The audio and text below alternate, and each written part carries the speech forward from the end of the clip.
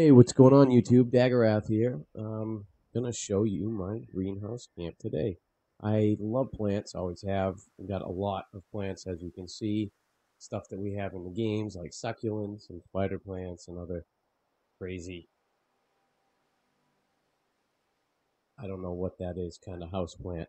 In my hand here, I have a plant that has no roots, that lives off of the moisture in the air. Lives in rocks, and yeah, we never have to water it, despite it looking like a fake plant. So without further ado, let's check out our greenhouse camp.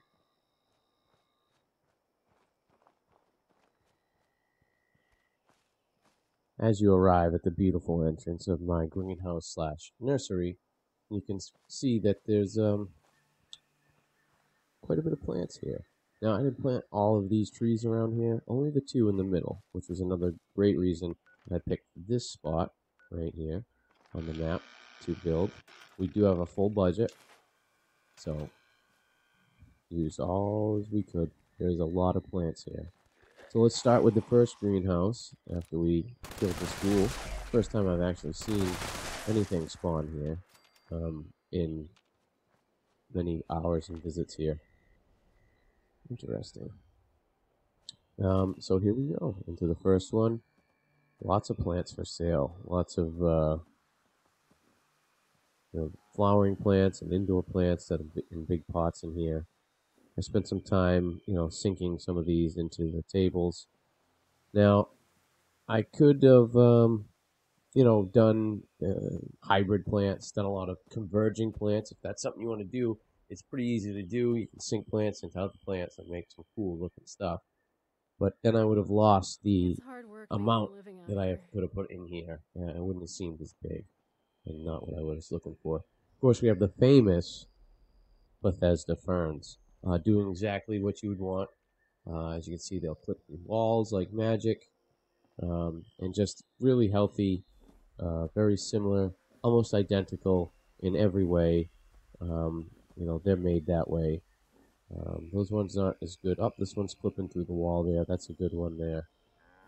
Just beautiful ferns by Bethesda. Thank you.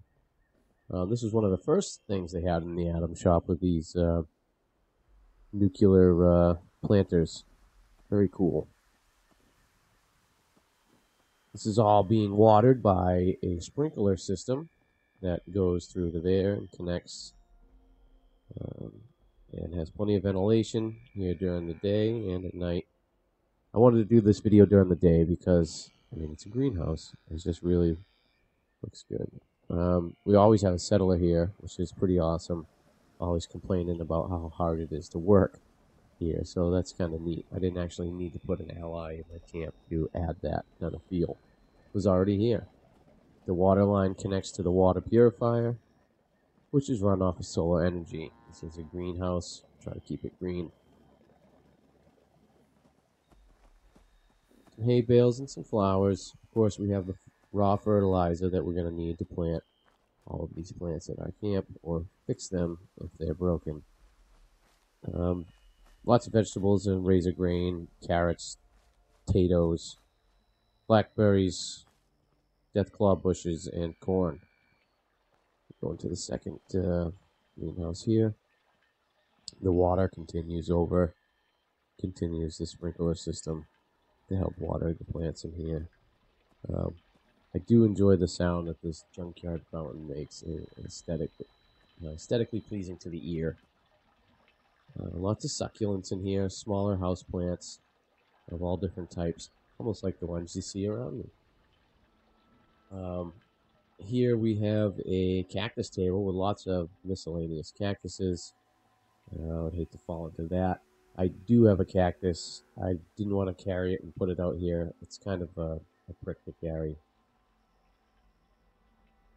Again, we have some cement benches. A local nursery greenhouse might sell some stoneware pots and cement pots and benches. So I have some of that stuff stacked up. The checkout area by the door. Some reject plants back there. Maybe some experimenting on fertilizers that they might have taken a little too far. Employees only. I also, in both, I want to point out these beams in the center of each of the camps. That was pretty simple to do. You just needed to put one foundation down, put those there, and then build everything around it. Just do it first, or you could take the roof out here and take a foundation out of the floor and plop it in and build it. It was very nice aesthetic to the center of this greenhouse. I feel like it worked. So we also have a little bench, beehive, and a shipping container where we kept the workbenches, storage for this greenhouse nursery out here. Makes it a functional camp. The lighting is pretty nice at night, but again, it's a greenhouse. It's all based on the day. We don't really want lights on at night. But yeah, this is my greenhouse camp. I had a lot of fun building. Why not use those greenhouse walls for actual greenhouses? Yeah, that's about it. Have fun building out there. I'm Daggerath. Like and subscribe, and we'll see you all next time.